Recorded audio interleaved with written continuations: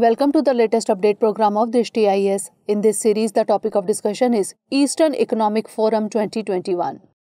PM of India virtually addressed the Far Eastern Economic Forum 2021. PM said that India-Russia energy partnership can bring stability to the global energy market. India and Russia are partners in space exploration through the Gaganyaan program. India and Russia will also be partners in the opening of the Northern Sea route for international trade and commerce. India's biggest shipyard, Majgaon Docks Limited, will partner with Zvezda for the construction of some of the commercial ships in the world. PM said in his address that Vladivostok is truly a Sangam, that means confluence or coming together of rivers, people and ideas of Eurasia and Pacific.